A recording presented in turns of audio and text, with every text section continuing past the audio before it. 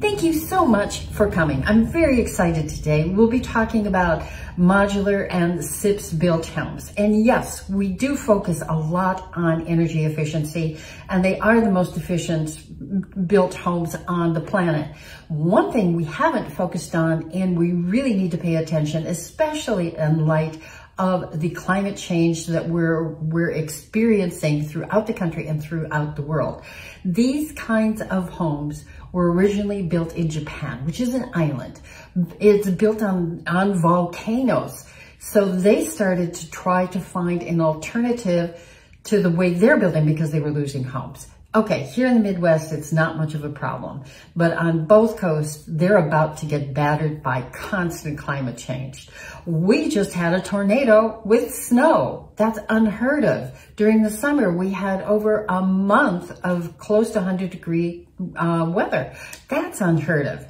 These are not only energy efficient, but they are sustainable against harsh weather. So welcome to MJTV, not HDTV. We talk about what's important to you. So let's dive right in with my interview with Tj Hammerstrom from Hopo 360 Modular Homes.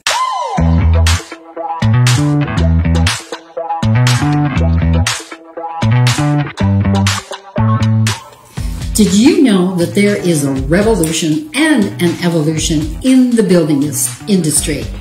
It's called net zero ready, and passive homes, but they're not built like traditional homes. So there are many ways to get to net zero, and I have the honor and the pleasure of interviewing Tj Hammerstrom with Hopewell 360 today. Hey, TJ. Well, hello, Angel. Thank you for letting us come over and ask you a few questions. This is a very exciting time in the building industry and for climate change, for building materials, for the shortages we have, because net zero really solves a lot of those problems. So before we get into the interview, I'd like to invite you, please sign up below. Love to keep in touch with you. We are going to talk about inventory, what's available today and coming up. So if you're interested at all in knowing more about net zero, sign up below so we can be in touch. So TJ, Hopewell 360 is your company, and tell us a little bit about what do you really do? Well, it's a consortium of folks. It's not just my company. We've got plenty of partners in lots of different categories. It's a village, right? It's a village. It's basically, a village. It started when a couple of colleagues came to me and asked, what are we going to do about housing? Housing stock is just too expensive. It's not available. How can we build? And it needs upgrading. Yeah. How can we do it differently? So we set out a goal to reduce our building costs and our operating costs 4.5 years ago. And we've been studying that process and how to get there ever since. So the housing shortage isn't really new. This has been going on for quite a while. Yeah, it has. Right, and that's the thing too. What do we do with all of this stock 1900 to now? So we have to have better alternatives than the way we've been building. TJ, what are some of the benefits of modular construction? Tight envelopes. I guess those would be that's the primary number one. Tell people what a tight envelope really means in a building. It just means that when you pump it full of air, it doesn't leak. That's really what it means. You've got this little house in a little shell, and it's totally tight. It's tight. Yep. Right. And so when you can start with that, then we can talk about net zero. That's a starting point. Until that envelope is tight like that, where it doesn't leak, and you can control how it leaks. I mean, let's talk about it that way. Then you really shouldn't be talking about net zero, in my opinion. Okay. Some people get a little confused when they hear the word modular because they equate it with prefab. The old prefab. What's the difference? Well, this one's we like to call it volumetric, but we're going to keep it simple and talk modular. You're going to have to explain volumetric, modular. You're going to have to. So I guess the biggest difference is that it does come complete. It's like Lincoln Logs. It's like a model when you were a kid. It's really what it is. And it comes with instructions. I mean, it really literally just comes with instructions so that when you bring it to the property, you can stick these big modular units together that are finished on the inside. You can string the water hoses and the electrical. So last week I came out and I saw one of the modules being lifted over the trees onto site. Right. Okay, so it took 4 modules to build that building. Mm-hmm. What's inside? How finished are they once they're put together? Well, this is why you guys are here, is to show this. This is exactly how they come. So the tile on the walls, the range hood, all the cabinets, all the flooring comes in the unit up until when you put them together. Then you got to do the threshold. Cabinets are all in, all the electrical, all the plumbing, obviously all the lighting, insulation. It's a done unit. So this is all pre-planned, yeah. Pre-installed before it leaves the factory. It's an engineered product, so it starts with the raw material of all your regular stock lumber, goes through its various stations on the factory floor, and each module becomes a part of an overall building. And in this case, there was, like you said, 4 modules for this twin home. They came in on trucks. This one was 52 foot in length and 14 foot wide, so there was 4 of those units. It was huge. it was big, yeah. So the modules that have all the kitchens in them and all your plumbing, we like to stack those modules on top of each other. It just makes more sense as far as engineering goes. For all the plumbing to line up. Yeah, for all the plumbing. Plumbing, electric lines up, but it's already installed. Right, and it also allows that. It also allows the line in the factory to operate more efficiently too, because you got certain crews that can just do certain things when it comes to that. They're specialists. Yeah, they're specialists. They make walls, or one will do the cabinets, or no different than in the field, like what traditional is, except for you're in an enclosed, conditioned environment as a worker doing your plumbing. And it's not freezing out, and the basement isn't wet. And so, right, all those variables. All of that. That's you show up to work, it's a whole different scene. So you have a sample here. Can you talk about this, please? Yeah, so it goes back to the envelope. So this is a SIP module, or I'm sorry, a SIP wall. This is a panel. SIP is structurally insulated panel. Yeah. This one's unique because it's really not even permitted or licensed for the U.S. yet. It'll be, it's a brand new product that we're bringing in from Uruguay, of all places. And it is going to serve us all very, very well. So what was so interesting to me when you were talking about this is the surface on both sides is like a cement. It's a cement product. Yeah, it's a cement board that's probably it's a green cement board that really is a member of the porcelain family. And so it's a structurally insulated panel. These can actually bear weight up to 36 feet in height. So you can do 3-story buildings out of these. Okay. This is a 4-inch version. This would be in the more warmer climates, you know. And up in our neck of the woods, we'd have 6-inch walls. So what you told me too is so interesting. This looks like cement on here, which just happens to be really trendy too in design. So you don't have to clad this in anything. You can put an exterior, you can put vinyl on it, you can clad it with stone, but you can leave it like this too.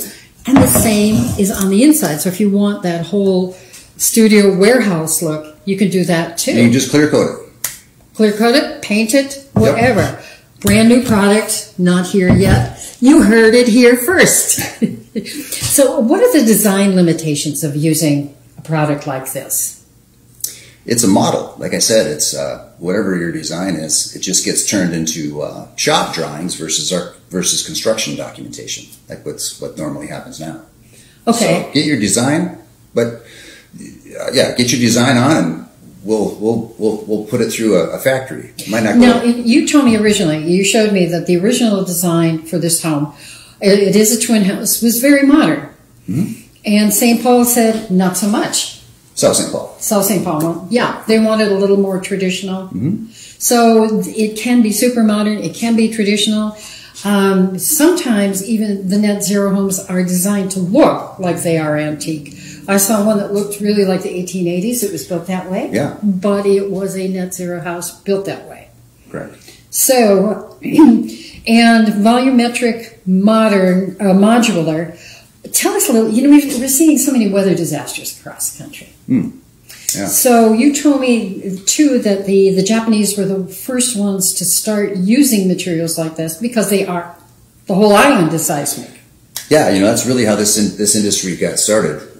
Some 40-some years ago, when Japan, the country itself, decided to start building things differently to sustain all that tectonic.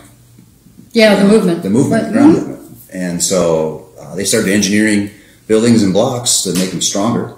And throughout that process, they figured, why not put the interiors in them as well when they crane them all in place, because it made more sense. And they went from, it just evolved into a really, really efficient way to go about building it. About 20% of all the product in Japan is built out of volumetric modular construction. When you say all the product, do you call it new product? No, all the new construction, whether it be office, right, whether it be office or residential. Okay. I mean, 40 stories, 50, 60 stories is not uncommon in a modular. 40, 60 stories? Mm-hmm. Wow, that's a lot of weight. So those are built around a steel grid, or? They are. So it's a steel frame that they either interlock, or they basically slide in, modular units in each one of the bays. So what would this mean to areas like both coasts that are getting battered with hurricanes, in the central with flooding and tornadoes? How does this make it better? Well, it certainly gives you a better chance of not having your house blow down, that's for sure. Hurricane Dornan down in the Bahamas, actually, Vantum built a house with this product in it, and it was the only house standing in the entire neighborhood afterwards. They had to strip; it was totally flooded. They just had to strip out the wires. They just pulled wires out of the chases. Had to rewire just to rewire it. Mm-hmm. I think one of the big things that stops contractors and builders from using this is they don't know the language. They don't know how to work with it, and they don't know if their clients will love it. How are you thinking to rectify that? I understand that you're going to do a lot of training. I think training is the number one way to go about that, and I think seeing is believing. I mean, we're sitting in one, and so yes. This is the way to do this. It's the show. You got to show you how to do it. So once the modules are on their way from the factory to the site, what is your timeline to finish? Yeah, 90 days. So that's a huge difference, isn't it? Yeah. In saving time. Yeah. And how about labor? Does it save on labor? Right now, it does. It saves about 7% overall in cost on a kind of a square foot basis. Okay. So we can get an engineered product already better than a stick frame traditional build for about 7% less. And what about the crew? Is it more or less crew hours, or about the same? A lot less crew hours. A lot less crew hours. So that's a saving to the builder. Well, it's the crew hours got spent in the plant, but still overall per square foot, a lot less crew hours. There's so much waste in traditional construction. They bring the wood, they bring the drywall, everything to the site. Right. So for those that are familiar with what job sites do for dumpsters, let's say, so a 30-yard dumpster, it's an $800 cost or plus, depending upon the carrier. We use one dumpster to build 5,400 square feet. Wow, so what's a normal build used? 3 or 4? You'll use 4. 4. Yeah.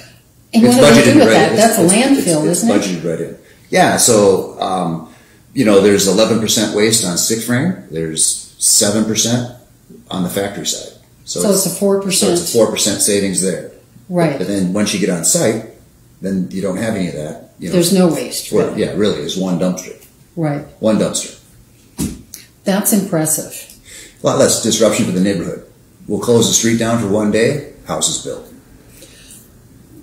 One day, put it together. They got to stitch it together, but then those crews don't disrupt the neighborhood so much. Right. They're not there at 7 o'clock in the morning for weeks unending.